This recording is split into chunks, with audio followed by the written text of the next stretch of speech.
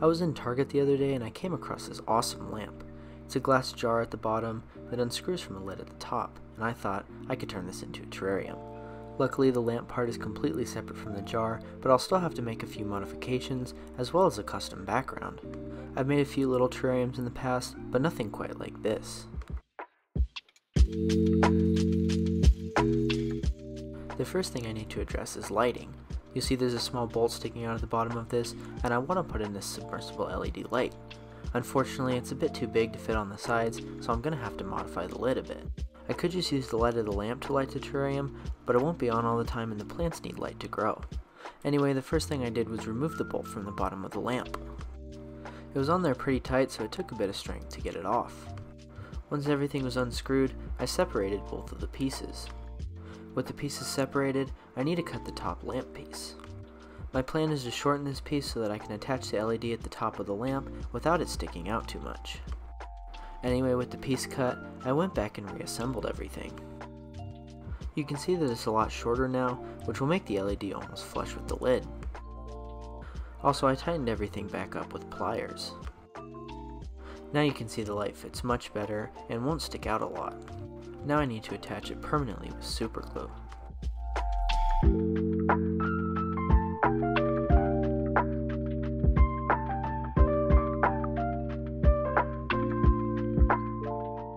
These lights are battery powered, so I had to make sure that I could access the batteries. All you have to do is unscrew the light, replace the batteries, then screw it back on. It's kind of annoying because the batteries don't last too long, just a few days, but unfortunately I couldn't find a better lighting option. Maybe I'll go back in the future and find something better, but for now, this will do. Anyway, I need to make the background. I'll be using a pretty interesting technique for this one, starting with some aqua soil. I'll then pour it into a container and mix it with water. The combination of these two ingredients will allow me to make a sort of clay that will be used to hold rocks. I've never used this technique before, so we'll see how it goes. Anyway, after pouring all the water in, I started to mix it up with my hands. This was a pretty messy and time-consuming project. I had to keep going back and draining some of the water, then adding some more, and then draining it again. Once everything was mixed up, I could start to add it to the terrarium along with a few pieces of cereus stone. This stone will contrast really well with the moss and spiderwood that I'll add later. Anyway, now it's time to make the background. I started by placing in a stone, then surrounding it with aqua soil. The aqua soil will hold the stones together and create a growing medium for moss. I then repeated this process to create the rest of the background. The aqua soil was a bit wet at first, but eventually it dried up. Like I said, I've never used any technique like this before, but I figured I'd try something new. I didn't have to make a background for this, but I figured it might look better if I did. I could have carved a background out of foam like I usually do, or use spray foam, but that would have been extremely hard to do in such a small space. Not to mention the glass is curved, so carving a piece of foam would have been even harder. This technique, however, works perfectly for small spaces. Anyway, I continued to add small stones and hold them in place with the aqua soil.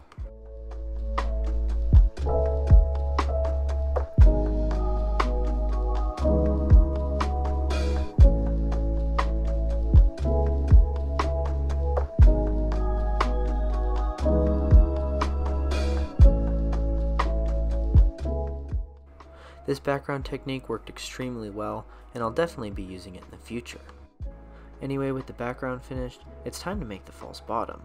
I'll be using black sand for lack of better material.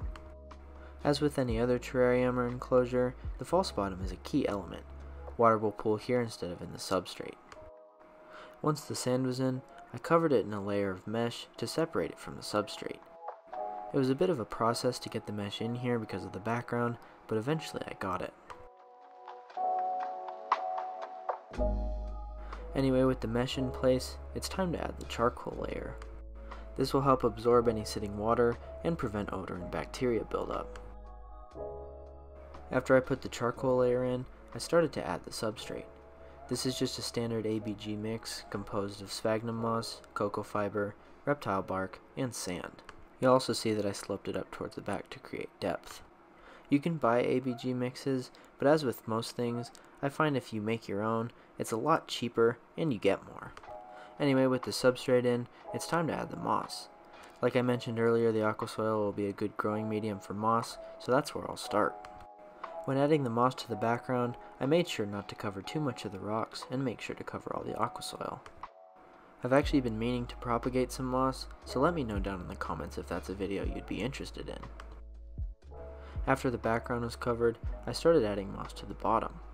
I also added a few more pieces of terrarium stone to help everything blend better.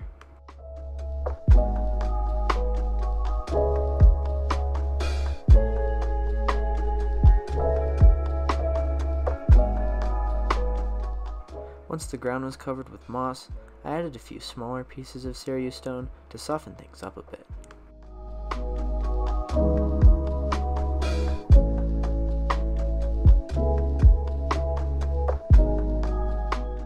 Now it's time to add the wood.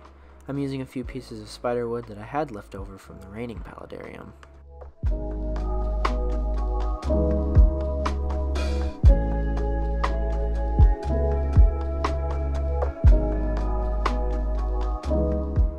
I also added a few more patches of moss where I felt they were necessary. Once all the wood was in, I added a few small pieces of ivy.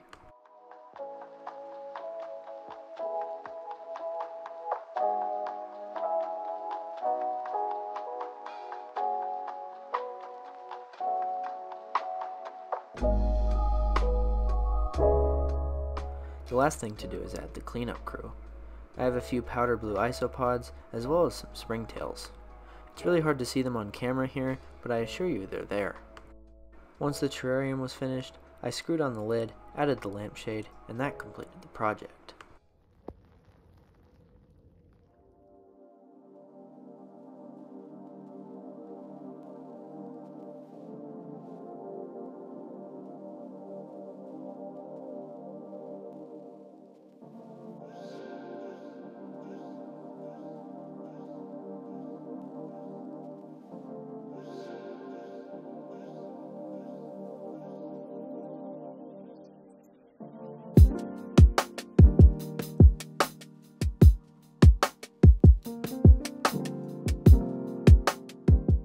And there you have it, the DIY lamp terrarium.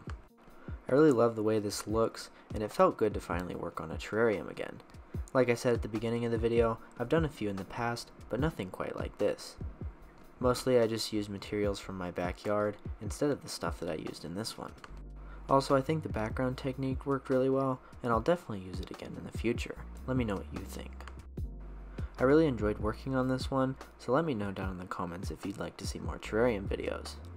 Anyway, that's all I got for you today. Thanks for watching.